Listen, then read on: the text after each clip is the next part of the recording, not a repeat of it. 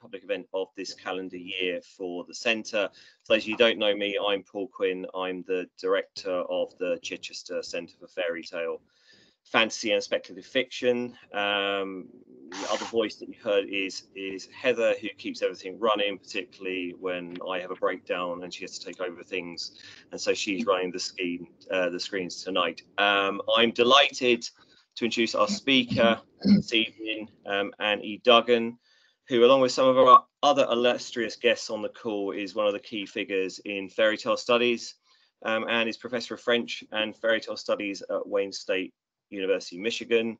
She's an author, editor, and translator of many books, including 2001's A Cultural History of the 2021 rather, A Cultural History of the Fairy Tales. And tonight's talk is The Lost Princess, which I think is the book out already, Anne, or is it due out? It is out. So have you got copies to sell at the end? I do have. Did I put it in the beginning or the end? So I do have a discount code, and it's a good deal. So excellent, and this would be a great publicity for it. And so without further ado, let's hand over to Anne for The Lost Princess: Women Writers and the History of Classic Fairy Tales. Thank you, Anne. All right, thank you so much. And you can see the PowerPoint, yes. So I want to first thank the Chichester Center, and especially Heather Robbins and Paul Quinn, for hosting me today and giving me the chance to share my work on the amazing legacy of women fairy tale writers of times past. I want to begin this talk with the first paragraph of my book in order to get us thinking about what it would be like to encounter fairy tales in earlier pre-Disney historical periods. So this is the first paragraph. Through this book, I would like to take the reader on a voyage into a fairy tale land, a once upon a time when the tales we now consider classic were born. In this universe, no one has yet heard of Jacob and Wilhelm Grimm, Hans Christian Andersen, or Walt Disney. Although it's a universe that includes Charles Perrault, whose tales were the main sources for Disney's Cinderella and Sleeping Beauty, his tales do not dominate the cultural landscape to the degree to which they do today. It's a time when other Cinderella tales with strong heroines such as Finette Cinders are just as popular as the one with which 21st century readers and filmgoers are familiar. It's a world in which the virtuous heroine from Finette or The Clever Princess kills her persecutor. An era when Amazonian women had princely sons, as in an early version of Beauty and the Beast. A period when a female white cat was at least as well known as Perrault's male Puss in Boots.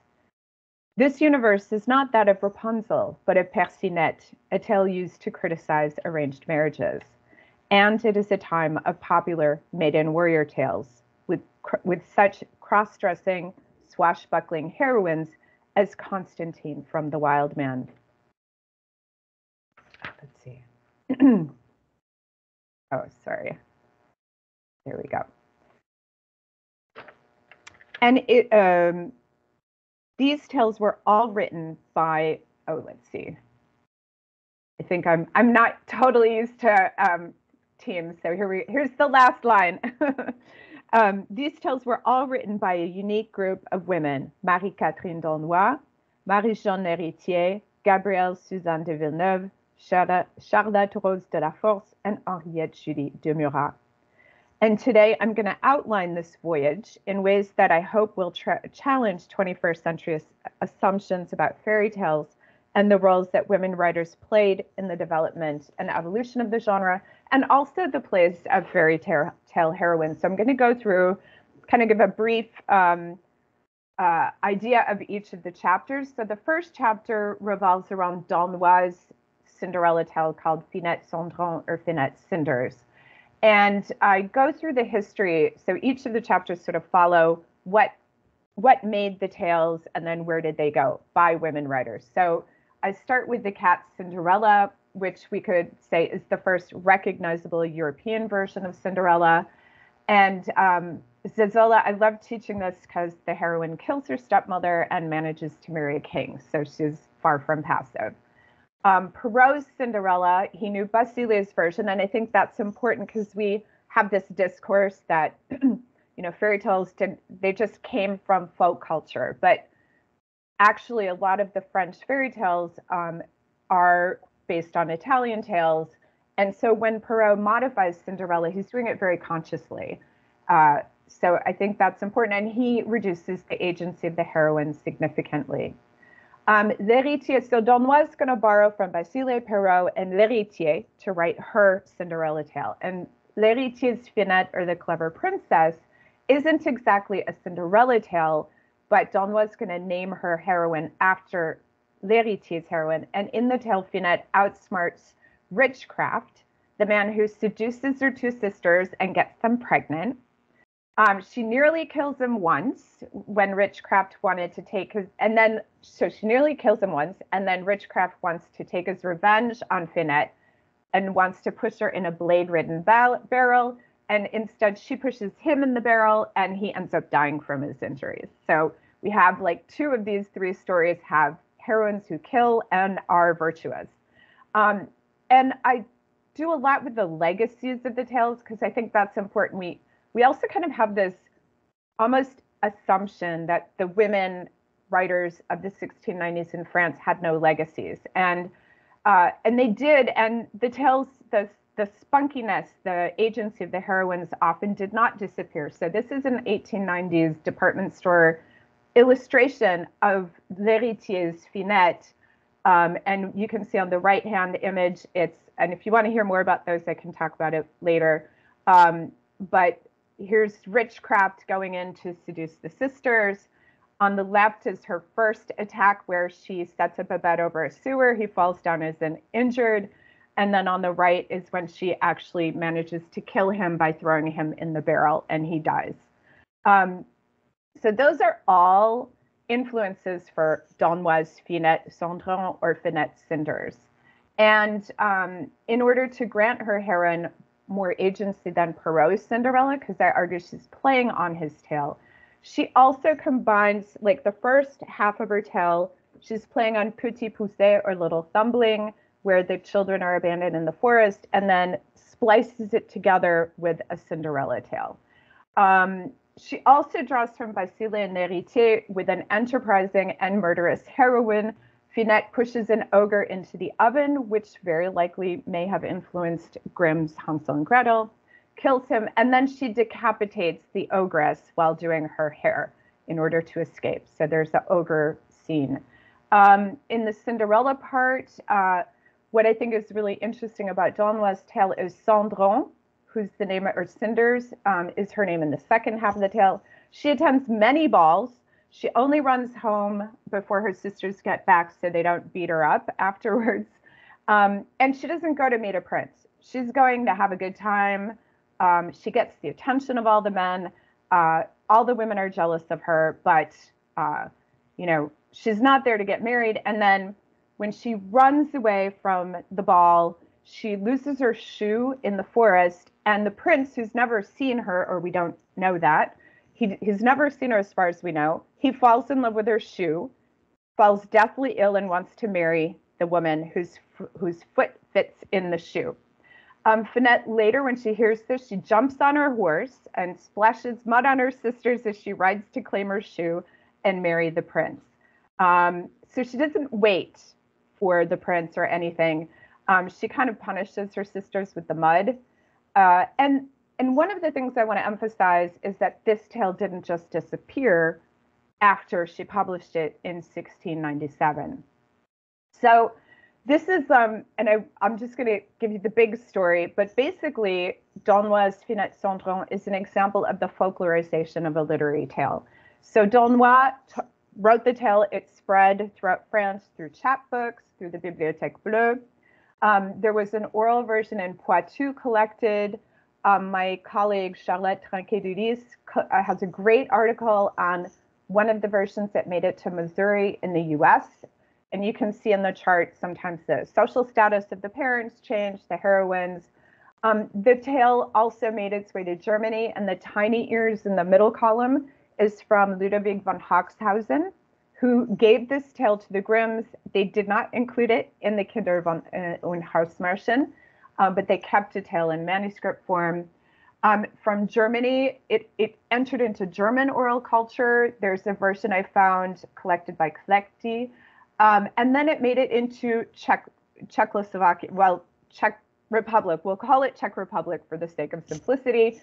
And there were oral versions that were circulating, and Bozema Nemkova, who people refer to as the Czech Georges Sand, published a version of Finette Cendron or Finette Cinders. So that's kind of, I track the first part of the tale that is more the Petit Poucet with the ogres, and this is the Cinderella part of the tale. But it has a legacy, goes to Nemkova, and I'll come back to the Czech legacy. But I also found it interesting because we often assume the agency when the tales are written for children or gain popularity, the agency of the heroine is toned down, and it's just not true. That is not what I found at all in the book, working on the book. So here are 18th century prints. They loved depicting her splashing her sisters with mud. There's even a 1931 version of her doing that. And I think it's important to note that it had a legacy that made it into the 20th century. So the Czech East German production of Three Hazelnuts or Three Wishes for Cinderella draws from Bozema Nemkova's version of Finette Cinders. And I think people tend to work on the German influence or influence of the Grimm's tale, because Nemkova has a version of Cinderella that's close to the Grimm's. But I think when I looked at what the Czech scholars were saying, they emphasize more, especially like the agency. And I show in the chapter how much Finette Cendron is associated with horses and an active agency. So one Czech scholar I corresponded with was like, I'm definitely, in one of his articles, he's like, I am definitely saying that this film draws from Donois' tale, from Nemkova's version of Donois' tale. So that's kind of chapter one, kind of follows the legacy as it relates to oral culture, Beauty's Beast and Donois' legacy. I wanted to show that Donois, without Donois, we wouldn't have Beauty and the Beast. But after Beauty and the Beast appeared, Donois' tales that impacted the tale did not disappear. So we have the genealogy of Beauty and the Beast tales where we go from Apuleius. Donois was very influenced by Cupid and Psyche. She writes The Ram, which is probably the closest literary tale we have to Beauty and the Beast before Villeneuve and Le Prince de Beaumont. But the hero dies at the end, and the heroine lives and rules as a queen. So we could also see that Le Prince de Beaumont and Villeneuve are writing against Donois' ending, making it a happy ending. She also wrote The Green Serpent, which had an impact. Aurora Wolfgang has written on Villeneuve's version of Beauty and the Beast and points out the places where Donois' animal bridegroom tale, The Green Serpent, also impacted Beauty and the Beast tales. And of course, then we have the canonical version by Le Prince de Beaumont. But after 1754, Donois' tales didn't disappear, Villeneuve's tale didn't disappear. And one of the Ram, so I'm just going to talk a little bit about the Ram. I talk about the other tales, but it enjoyed a really lively legacy in Great Britain. It had 28 editions. It appeared in Donois' tales in the 18th century. Let's see. And then in adaptations explicitly aimed at children, it was interesting to see editions of the Ram, and in England it becomes Miranda and the Royal Ram. It takes on its own life in a way. And in versions explicitly aimed at children, often they either have the pair both die at the end or both live, which I thought was really interesting, because I guess the idea of a heroine whose lover dies and she becomes queen didn't sit well, or they needed to fix that ending somehow. So that was an interesting discovery that I made. And these are some images, some prints of the tale. There's the Ram who dies at the end of the tale. And I just realized how widespread it was in England. So Daddy Gander, which published a lot of Donois' tales, not always attributed, has a version of Miranda and the Royal Ram. And in the text, it doesn't mention the fairy Ragoth. And the fairy Ragoth is the character who turns the prince into the ram. So it's almost like it's in the air. People know the story to be able to represent the fairy that isn't represented in the text. A better example of that was this clever anonymous poem, Miranda and the Royal Ram, which you wouldn't be able to appreciate if you did not know the tale. And it opens with a king who has a penchant for drink, a queen with a penchant for mutton, and she lectures her husband on temperance. This household disorder leads them to forsake their parental duty to educate their daughter, the Princess Miranda, who's beautiful but ignorant. She doesn't know how to read, and when a letter arrives, she goes to her evil aunt, who's a witch, and the aunt understands that it's a letter from Prince Fleecy, and the aunt realizes Prince Fleecy loves Miranda better than her own daughter, and so she curses Miranda to become not a lamb. So she takes her wand and, wanting to reform our guzzling king, turns him into a royal ram, as she said, as the text goes, for sheep from getting tipsy shrink and very seldom want to drink, and then transforms Miranda, this vixen, into a lamb, hoping that her mother, who used to beat her, will now eat her with her penchant for mutton. And then a fairy appears, modifies the spell. Miranda must find a certain royal ram without horns, of no mother born, with black spots, black and pale, and a very long tail, with a singular end, at first alone penned, but now in a fold, its back marked with gold. And after that, she can regain her original form. So it's interesting that the prince isn't turned into the lamb, but he has the name Prince Fleecy. So all of the humor resides in people being familiar with the tale. And it's also a pun on the text itself, because the royal ram has no horns. It's black and pale. It's ink and paper. It's a long tail, which can also be T-A-L-E, a pun the prince notes. It's penned. And then in a fold, the poem is an eightfold book. So it's totally playing on the object of the book itself. With the help from the fairies, the book the prince wanted was found, and Miranda, unlambed, will be locked in his arms when this volume is lettered and bound. So I thought it was a very striking example that demonstrates the extent to which D'Aulnoy's tale kind of took on a life of its own in England. And the Green Serpent, I won't talk about that part, but I also go into its legacy in France, culminating in Maurice Ravel's use of the lamb in his Mother Goose suite. So people often talk about the mother, you'll see it in encyclopedias, but realizing that the Green Serpent, a D'Aulnoy tale, was a really important part of that suite, usually doesn't get discussed. So again, like, my emphasis is always on legacy.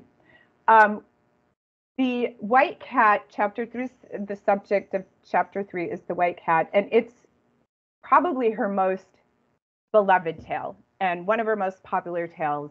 And I start with, we have all these versions of Puss in Boots by Straparola, where a mother gives a son a female cat. We get to Basile, a father gives his son a female cat, and then we have Perrault, where a father gives his son a male cat. And in all of those cases, the cat is the helper, right? He is below, he's kind of helping promote his master. So D'Aulnoy's title plays on all the cat tales. She has different ways of inscribing cat tales into her cat tale. But rather than her cat playing the role of simple helper, her female cat is a sovereign of many kingdoms. She's very powerful. She helps the hero from above, from the position of patron or protectress, rather than from below, that is the position of a servant. So her female and sovereign cat presents important contrast to the cat tales by her male counterparts. She also is going to incorporate elements from Charlotte de la Force's tale, Percinet. And Just a side note, which I talk about in the chapter, La Force's Tale was translated into German by Friedrich Schultz, and then the Grimms took their version of Rapunzel from Schultz, and Schultz is really not an adaptation. If you compare the tales, they're very, very close. He makes some changes to vocabulary to anchor it in a Germanic culture versus a French or Italian, a French culture. But really, the Grimm's Rapunzel is very closely related to La Force's tale, and that serves as a backdrop of Don Juan's tale. So for people who don't know, I'll just give you the very short version of the tale. A king sends his 3 sons on 3 quests, first for the tiniest dog, the second for the finest cloth in the world, and third, the most beautiful woman, who will of course be the white cat. During his first quest, the youngest of the 3 sons comes upon the marvelous palace of a white cat who is the sovereign there, and he's served by invisible hands. The white cat assists him on all 3 quests, and during his 3rd quest, he needs to cut off her head and her tail so that she can transform into a woman, which he does reluctantly. And after she transforms, she tells the prince her story, which is very much a Rapunzel tale. Her mother had to give her up to the fairies in exchange for fruits to satisfy her pregnancy cravings, like Rapunzel's mother. The princess is raised by the fairies in a tower. Then she encounters a king. She's in the tower, sees this king. They fall in love with each other. They get married. But the fairies find out about it. They kill him with their dragon. The dragon just gobbles him up. And the princess, they wanted the princess to marry an ugly dwarf. She refuses. And the fairy condemns her to cat form until she finds a man exactly resembling her first husband, which is, of course, the youngest prince of this king. And then in the end, it's the princess who actually asks for the prince's hand. And part of the rivalry between the 3 brothers is the king was going to give the winner his kingdom. And the white cat is like, you know what? We don't need your kingdom. Keep it. And I'll give your sons a kingdom. So she's really the person in the position of power in the tale. And again, I want to emphasize she was in power. She's a sovereign. And this was an incredibly popular tale in the 18th and 19th century through the 20th. You can see the white cat was serialized in chromoform by Poudin Chocolate. And I have an, article on how the use of Don Juan's tales in chromos and other people, I think mostly Don Juan. And you can see the disembodied hands on the left side welcoming the prince into the castle.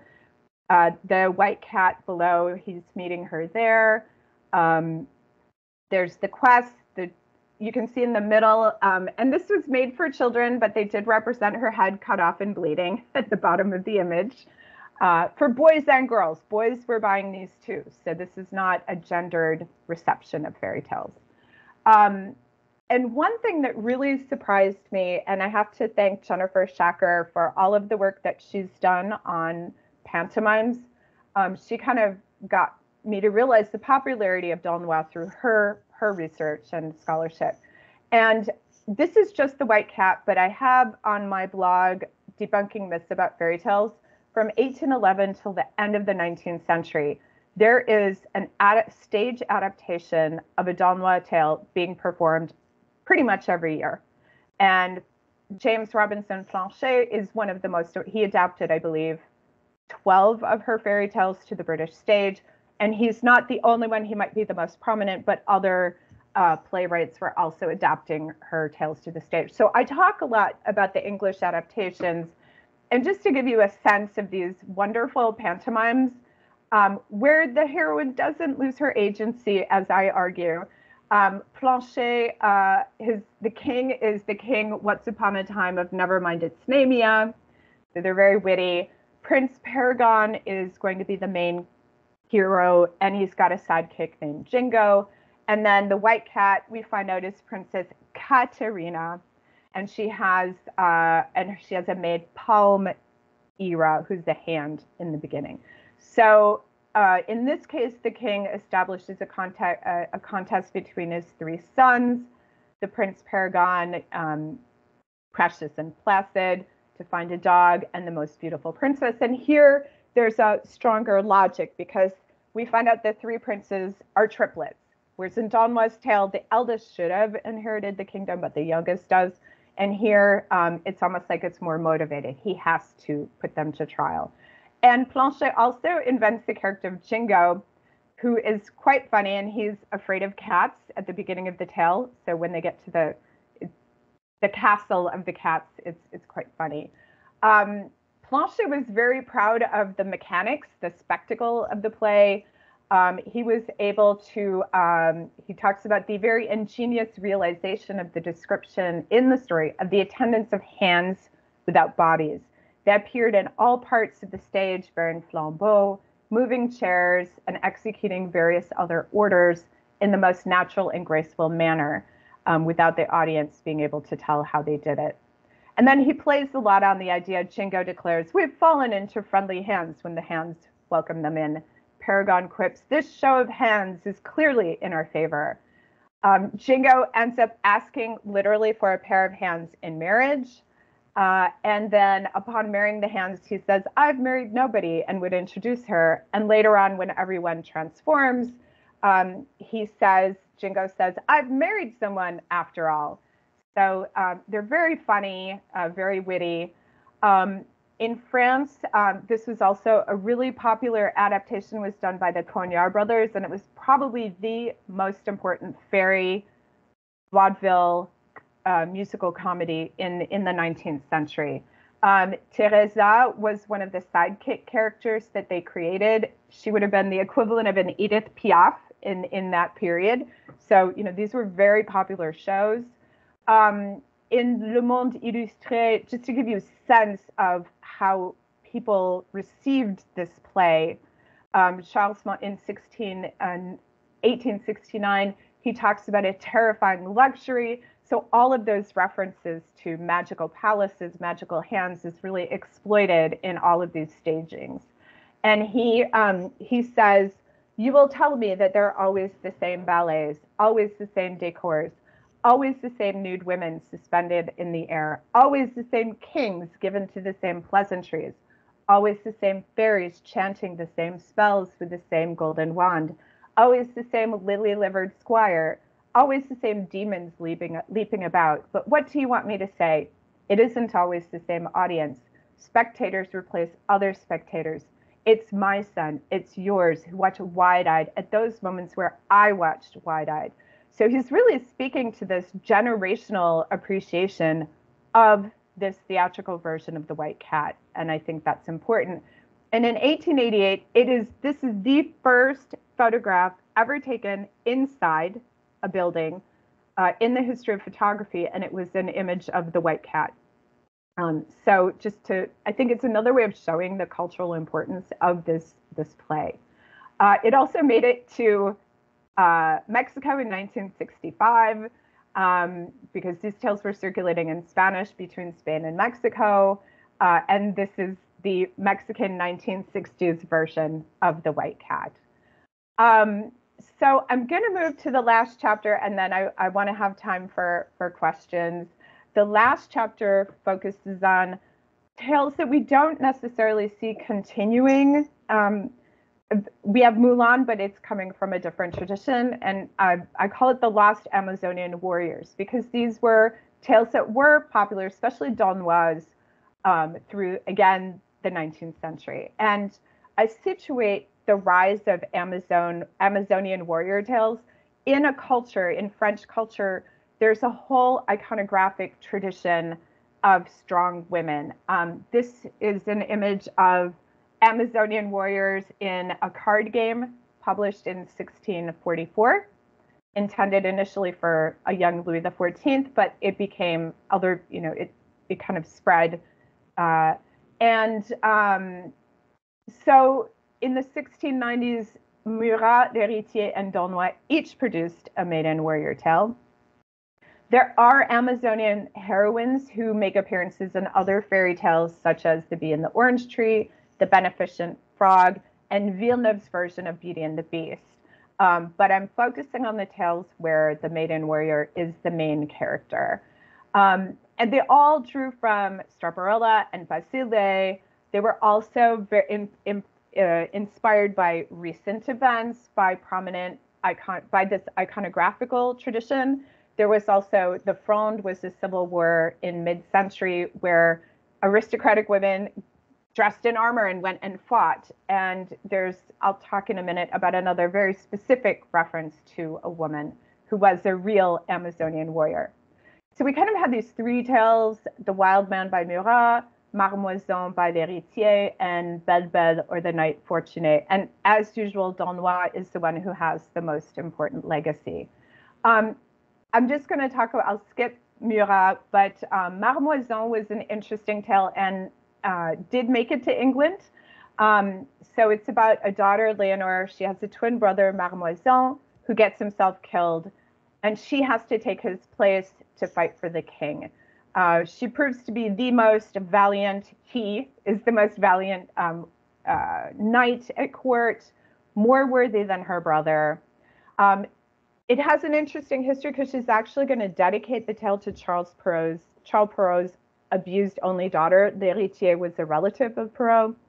And actually, Volker Schroeder has amazing archival evidence about these biographies. And he found a court case where Perrault's daughter went to court against him and his brother for abusive behavior just a few years after L'Héritier published Marmoison. So there's kind of that interesting backstory. And she republishes the story in 1717, giving it a different sort of frame, and renames it The Story of the French Amazon. And in that edition, she makes direct reference to Albert Barbe, I'll just say Comtesse de Saint-Badement, who actually fought, and her actions during the 30 Years' War were immortalized by Jean-Marie de Vernon, who published The Christian Amazon, or The Adventures of Madame de Saint-Badement. And what I realized is that already in the earlier version of Marmoison, she takes a little inspiration from Saint-Badment's story, but then makes that reference more explicit when she reframes the tale in 1717.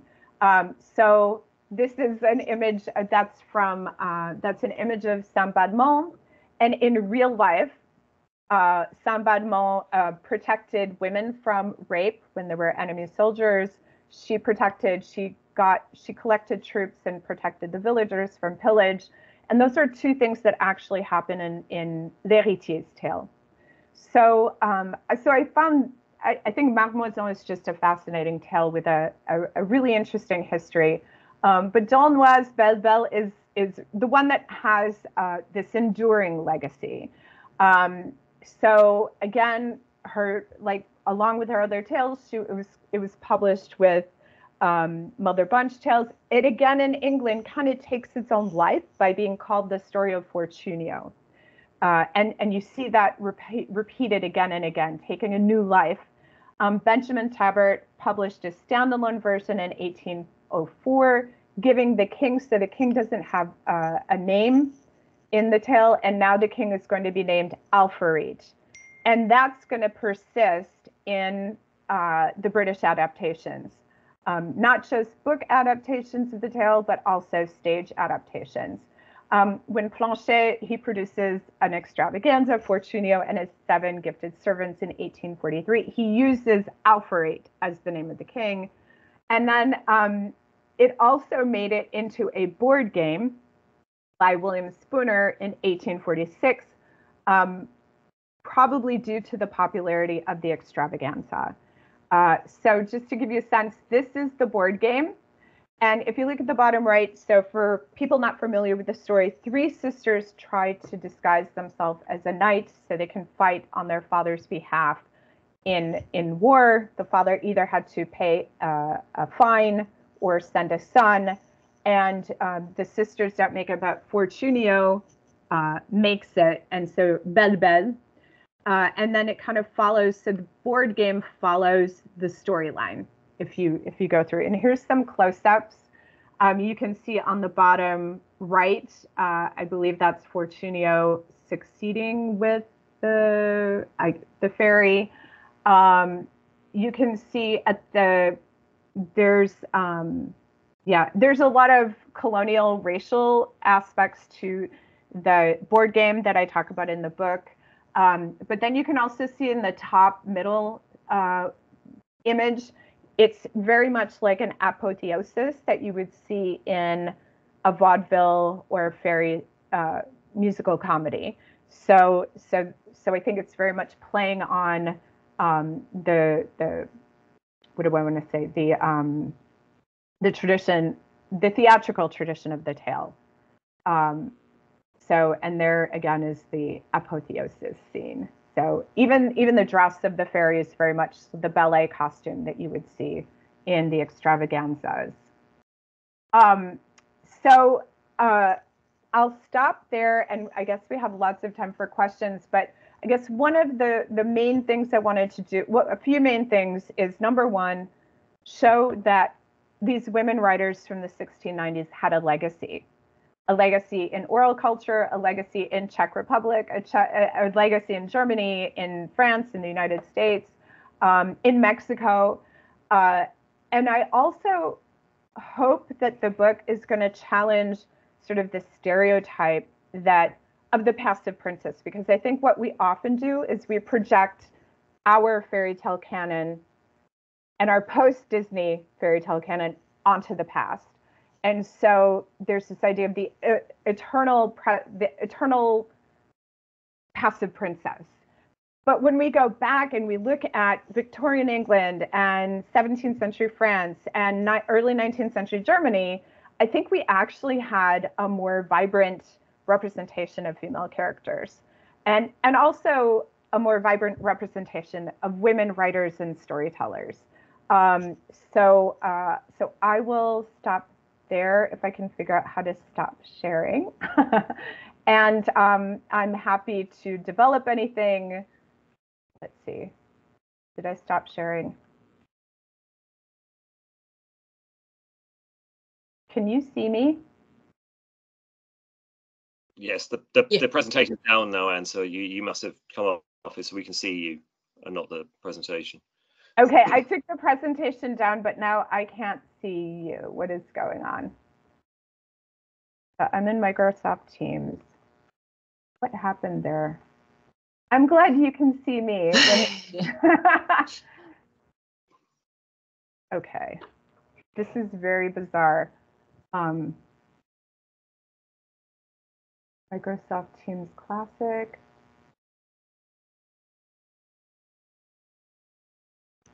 I can follow even if I can't. That is so bizarre, isn't it? You can still hear me. Yeah, and yes. We can see you. I don't know if you want to try going out and coming back in. I know that's high risk. Oh, it's probably fine. Okay, you know what? I might do that. I don't know what's going on here. Yeah, and you can just let me right back in, right? Yeah, okay. So we'll start getting people to put their hands up with questions or put in questions in the chat. Sure, sounds good. Okay. Good luck. Okay. Why am I not? What is going on? Sorry. Right, so we got a hand up from Sue. Okay, I'll be right back. See you in a bit, hopefully. Right, so we got a hand up from Sue, and Mr. You asked for the link, and I've forgotten the 20% off code. Did anyone get that? It's Princess 24.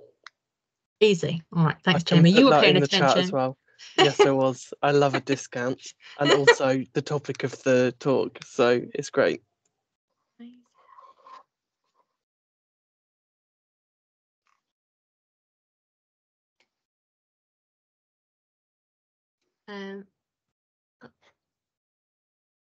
I'll let Anne back in. All right.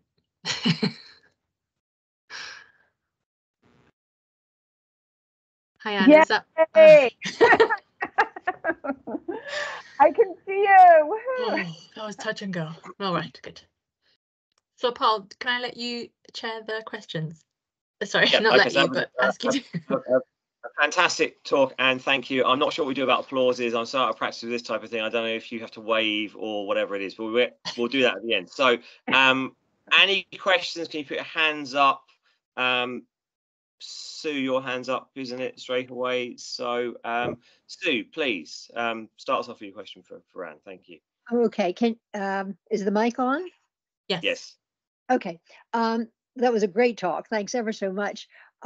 And towards the end, you made what was for me a very provocative statement about the passive princesses, which made me think again about Bechstein. So Bechstein has got lots of non-passive girls in his collection of das Deutsche Märchenbuch. And what interests me, and I haven't done any work on this, but I'd love to see work done on it.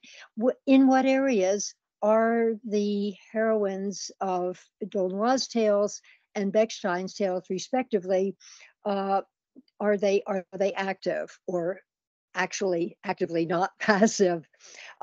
Or do they express their activity in the same kinds of areas, or are they different? I don't expect you to have an answer for this. It's just something that occurred to me, because the collections are separated by more than a century, and it gives a chance for sociocultural aspects of the reception and expression of fairy tale material to emerge. That's my question. No, my statement, I guess. I mean, I do think, because I can see like how, you know, D'Aulnoy's versions are so aristocratic, you know, and then when you see like even, let's say, Ludwig von Hoxhausen's adaptation, you might say the extravagance, you know, it's like D'Aulnoy's writing in the context of, you know, Versailles has been built, this kind of very society based on spectacle. And I think a lot of that gets toned down in the German versions. And I think, like, you know, when we see the way they get adapted, you might have an active heroine, but they're all, like in the Missouri version, I believe they're peasants. They're not, you know, it was a miner who adapted D'Aulnoy's tale. I mean, who knows what happened? You know, it probably filtered through Quebec, you know, because I think the Missouri group had left Canada and gone down to Missouri. So over the years, you know, all of a sudden, you know, we've got this heroine. It's interesting too, because they might go to mass. In the Missouri version, she goes to a party. So everything is in French, but she goes to a party, you know. So I think everyone, so I think a lot of times the active heroine is maintained to some degree or another, but then it changes form because of that socioeconomic, you know, is it a poor person telling the tale? Is it a rich person telling the tale? Middle class? And all of that gets reflected in these adaptations. One thing that I think was really fun about in France and England with the fairy vaudevilles in France and the pantomimes and extravaganzas, they totally rip apart the class stuff in the original tales. So even when I talked about, you know, like the character who falls in love with the hands, you know, it's almost like the servants get reduced to hands in D'Aulnoy's tale, and in the British extravaganza, it's like the servant is the hands are recognized as being something. They're not just there to serve, but you can fall in love with the hands. So so there's a lot of class play in all of those staged versions, which also makes sense because I think they attracted a broad spectrum of people in the public.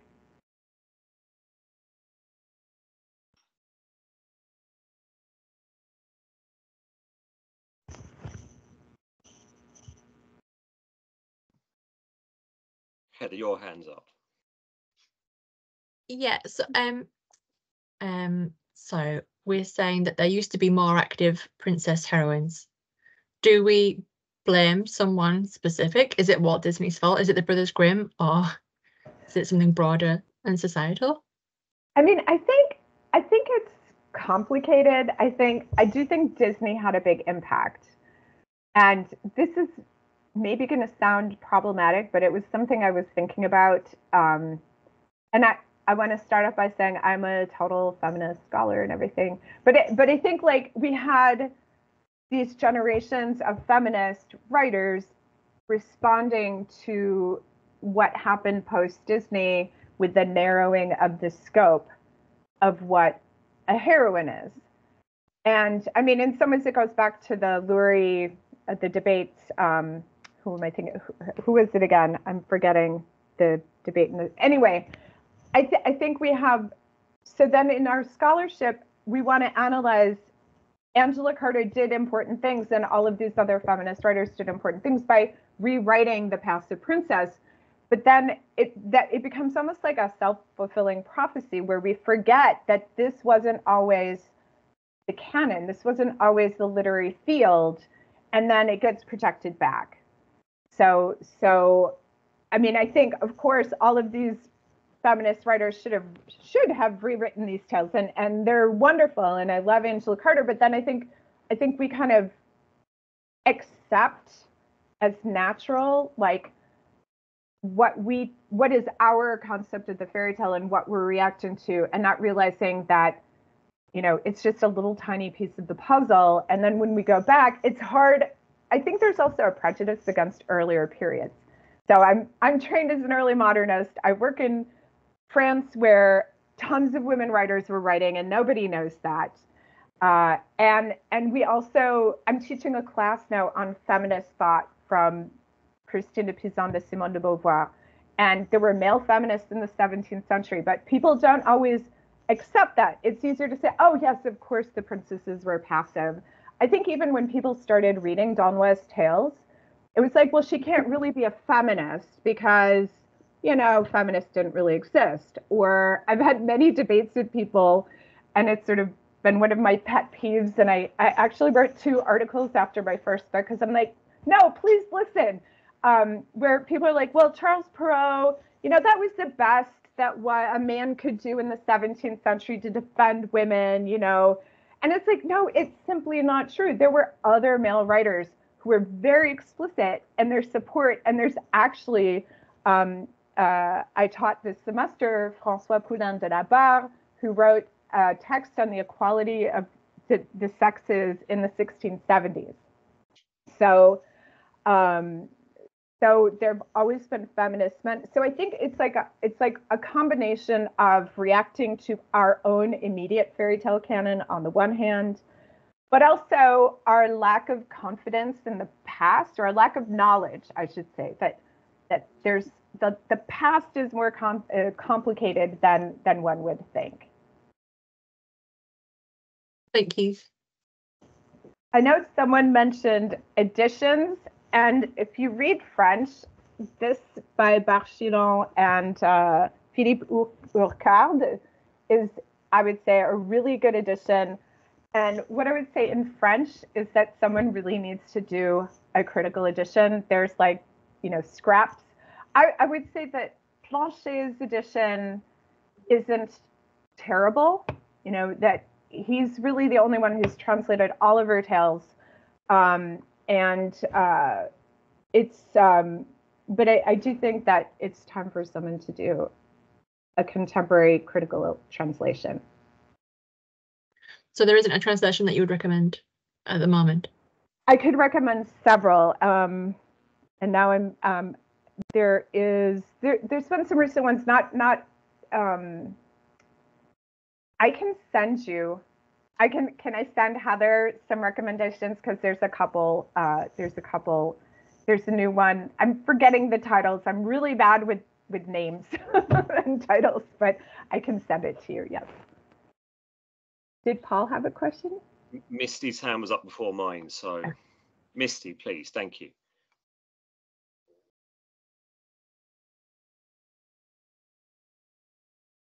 Can we? Misty, you got a question? Your hand's up.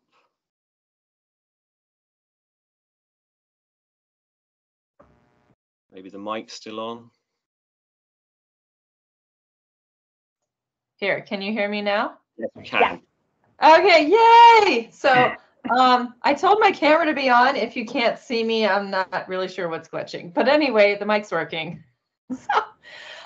So you noted a number of literary references and cultural references in the 1600s and 1700s showing these supports of, women's rights and women's situations from both male and female writers in France. Have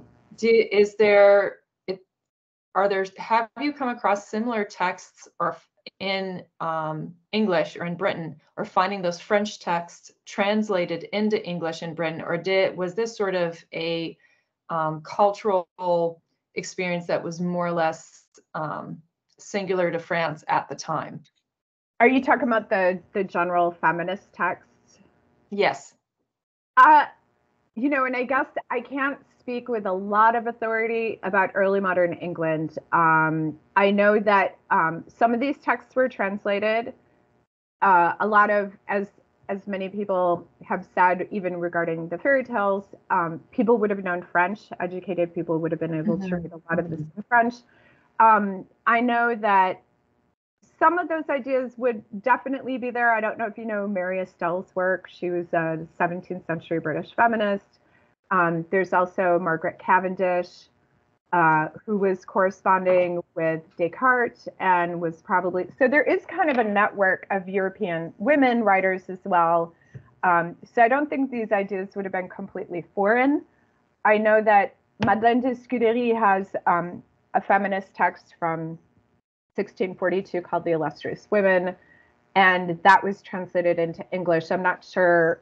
And I also learned from one of my students this semester, like going back to the early 15th century, Christian de Pisan's City of Ladies was actually translated into English in the 16th century and was more popular in England than in France. So I don't think that, I think some of these ideas, there might have been a stronger culture in France because of the salons, the French salons that really were empowering.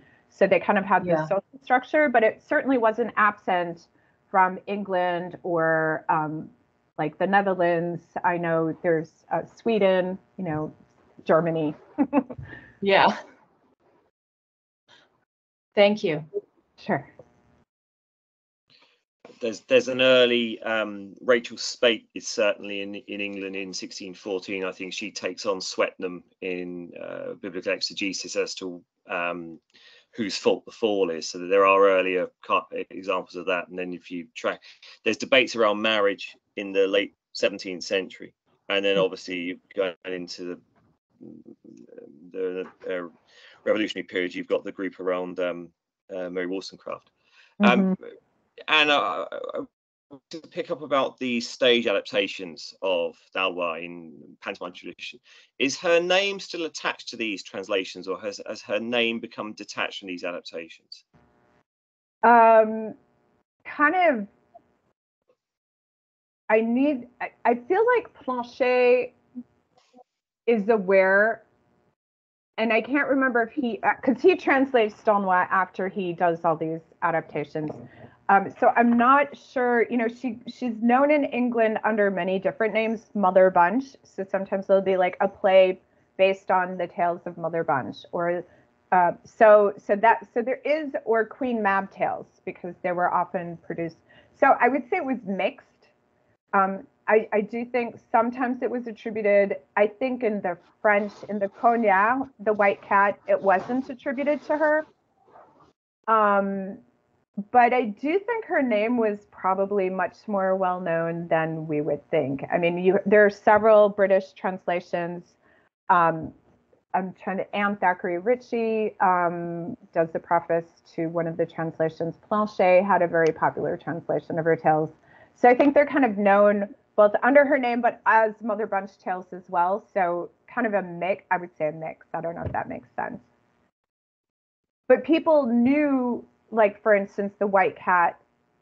I mean, I guess as much as people might know, in the United States, people might know Puss in Boots or Cinderella, but they won't necessarily know it's Perrault, even if it's published as Perrault's Tales. But so it's kind of like that. It's sort of an in-between. Thank you.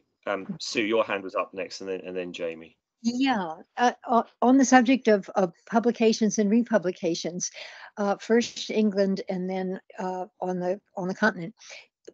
Some years ago, when I was doing some work on Daunois, I was fascinated to find that her tales were a collection of her tales were translated quite soon after she'd published them in French into English for quite obviously the upper class readers because of the vocabulary and the reference points within the tales.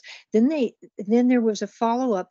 It was not a retranslation, but I think an editing of the first for the upper classes written book for wealthy merchants or merchant class, not aristocracy. Mm-hmm. And subsequently that was edited for a much simpler readership. And only after that did the first translation meant for children in England come about, and that was around 1750.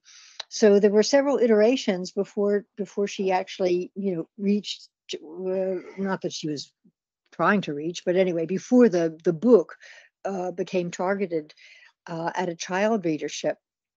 Now, the second thing and Sue, I have to thank you because you did a lot of great research on those British editions, which was super helpful and I think really, really important. Thanks. Then I had a question about pirated editions. Perrault was very, very much pirated, especially in Holland, in the Netherlands, and it seems that some of or many actually of the further afield translations were based on the Dutch pirated editions rather than on Perrault's original French edition. And I wondered, I've actually never looked into what happened with the further French publications of Daunois, that is to the extent to which that they might have been pirated in Dutch editions, and the extent to which they went to, I don't know whether to call them down market or out market situations, presses in southern France, in other parts of France. Did you come across anything like that in your work? I mean, I know there's editions that are getting published in Amsterdam, but I guess I'll start off by saying no. I know that, in the chapbooks, the Bibliothèque Bleue de Troyes, her books actually her books were circulating in chapbook form more than Perrault's tales. So there were more chapbook editions, I believe, of Daunois, but I'm not sure about those pirated editions. Yeah. Okay. Thanks. Sure. Jamie, your hand was up. Is it still up? It depends. Heather, are we out of time? I think people who need to leave are leaving. So if we're still here, we can listen to your question. And I just wanted to put the 20% off thing in the chat in case anyone wants it. So, but yes, I'm okay if you're okay. My question may be slightly out of left field and a weird one to end on, but for the people who don't know, I'm currently a theology student who is also very interested in stories and myth and fairy tales.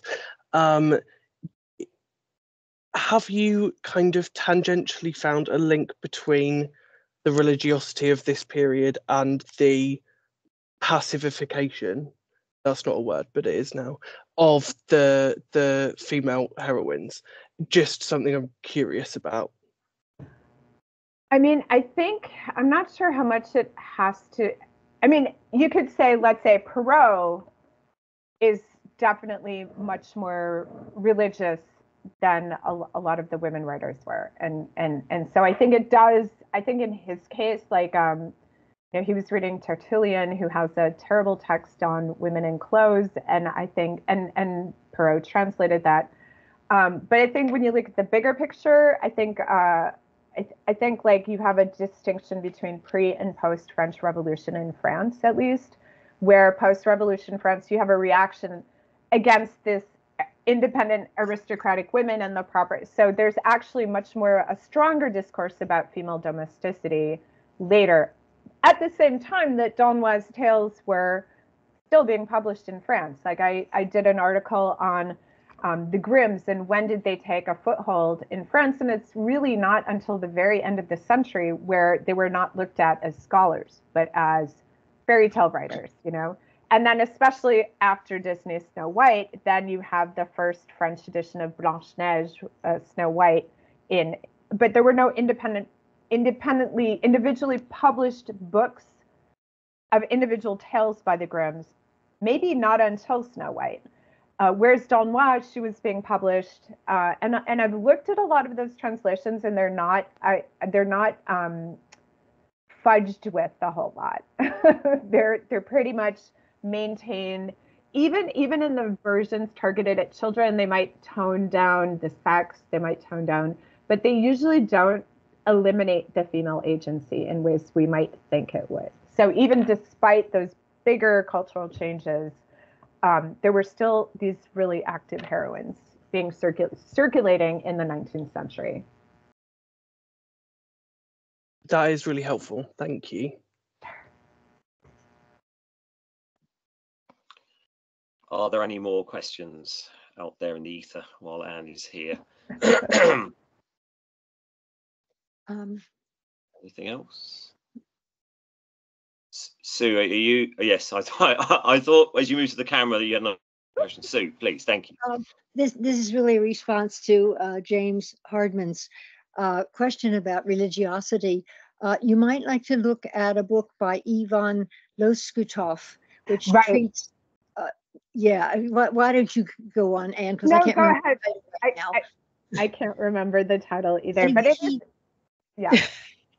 But he talks about the need. This had not very much to do with. It wasn't directed at fairy tales, but in religious terms, it had to do with adults becoming like a child again. This was a period of the cult of Jesus, the infant Jesus, the 1680s and 90s.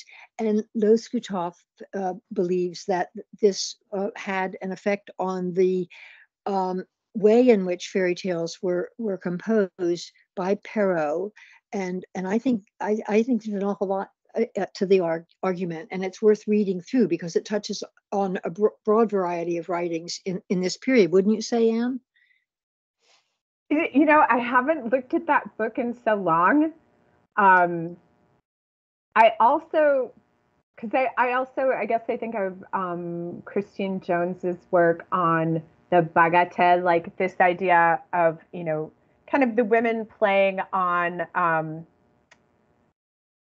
this is just frivolous and playing on that idea of frivolity at the same time that they might be criticizing the king or criticizing arranged marriage or criticizing gender norms. So I have looked at Ivan Luskut, whatever his name is, a long time ago. And I think it's maybe there in the background, but I think that there's so much playful stuff going on and mixing of adult and, you know, kind of frivolous themes to, I don't know if that made any sense.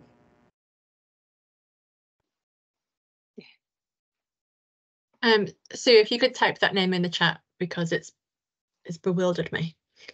Oh, okay. Sorry. Yeah, you had your hand up. Was that for the title of the book, or was there another question as well? Yeah, sorry. I tried to spell the name of the book and had an aneurysm. So could someone type it in, please? Because I can't. Google doesn't even know what I'm trying to do. I'm also very struggling. So thank you. I appreciate that. Thank you very much. But I do definitely want. Misty, your hand is up. Here, can you hear me? Yes. Yes. Okay. So I had a question for you, Anne. So this interest in the strong female heroines and the female fairy tale writers' legacy, did you grow up hearing or reading some of these stories, or was it sort of a void that you went looking to fill as you became older? I mean, it was probably a void at the same time that, I think we can criticize the Grimms, but I think when you actually read tales by Grimms and Andersen and not the Disneyfied versions, I don't think I grew up as, what would you say, with as strong an idea of the passive princess, because I guess I didn't grow up with VHSs where I could watch Disney films all over and over and over again. So I think it was there. I feel like I also grew up in the 80s, which was very androgynous. But I did appreciate like Alien, seeing Sigourney Weaver playing a role like that. But I think like I just was, I think part of it is also my interest in the past and the assumptions we make that women only started thinking about being equal. And I guess I was looking at my own family where I can see how generations formed. My grandma's generation during the Depression, where they needed to be economically engaged in the household, or people couldn't feed themselves, so they were stronger. And then kind of understanding that different historical periods shape women's subjectivity differently, and realizing how Disney actually had a huge impact on ideas of the passive princess. I mean, maybe I had a mixed idea, but I think as I studied fairy tales and realized like the reception by the general public of fairy tales, and especially younger generations who really grew up with Disney, that's their reference. I watched the Disney and I'm just like, but they're so passive. So it's kind of I don't know how, I guess it's a mix of things that got me interested in it, if that made sense. Thank you. Your quest to challenge the myth of fairy tales, I sort of completely concur. I was raised by my German grandmother, who is from the same regions as the Brothers Grimm, and I heard the stories where there were strong female characters. So this when I became an adult and started getting more in fairy tales, like coming at this perception of like, oh, the women are all passive, and I'm like, you weren't hearing the same stories that I did. So it was sort of interesting to hear your journey to get to where you are. I think there is a debt to Disney just for helping create a national awareness of the fairy tales and help popularize them. But I do think it should be a springboard and not an end point. Right. But, so I appreciate and applaud the work that you're doing and your writing. So thank you very much for all of your insight today. Sure. Thank you. Christine, your hand has shot up there. If it's not too late. No, Okay. Annie, you have All to right. answer. Okay. I'm good. Thank you, Anne, for a lovely talk. And I have your book and I'm reading it, so it's great. I have a couple of comments and a question. So I really like the way, you're looking at fairy tales in history and really trying to expand our notion there of how fairy tales have by women and about active women have been circulating at different times. So we can't just talk about progress, right? Mm-hmm. And so along those lines, I just wanted to say about Angela Carter that, if we think about her in history, she was not really considered a feminist at the time. She was extremely controversial among feminists. Now we look at her, and think of her as feminist. And she was really interested in the past, but more of folk tales than fairy tales. So we do have her anthology. I forget now what it's called, maybe the Virago Book of Fairy Tales, that does present a lot of active and subversive and, strong female characters. So that was just a little comment there. I belong to the generation, I was born in 1955, I read the Golden Book of Fairy Tales. And that included D'Aulnoy's tales and other tales from countries, including Scandinavian countries and so on. And that was really like a formative experience for me and for several, I mean, a large number, I think, of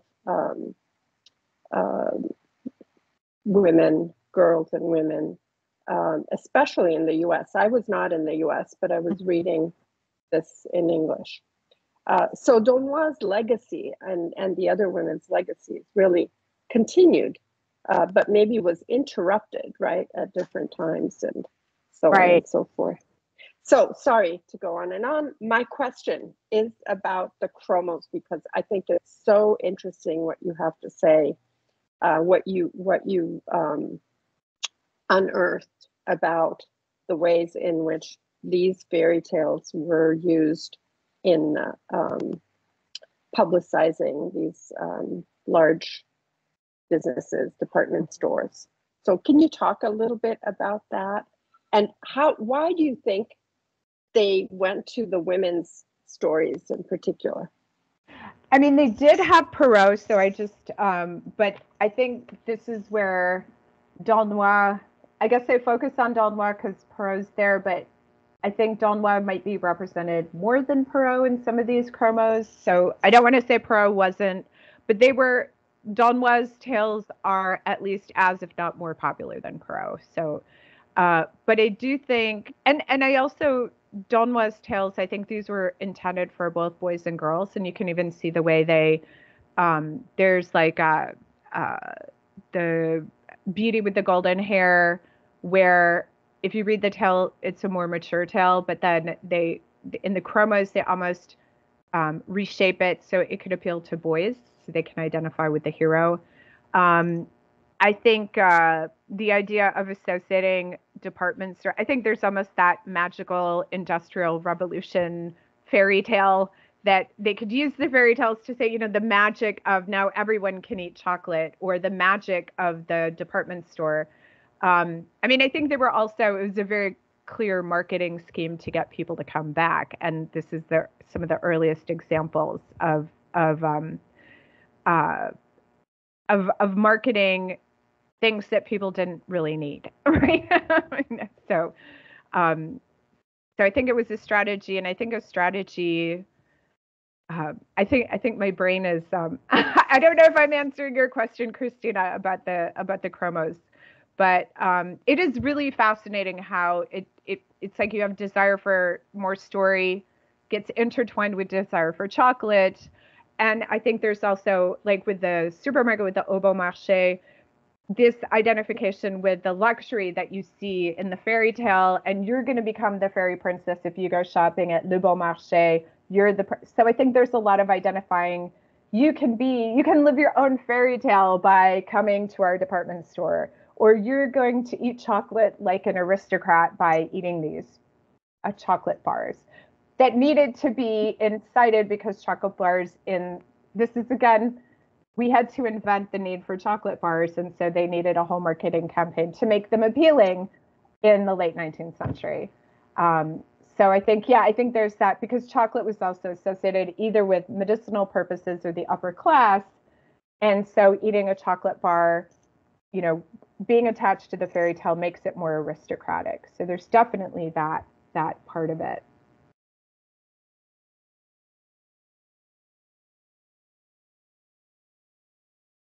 Well, I think we've made Anne work hard enough now for an answer session.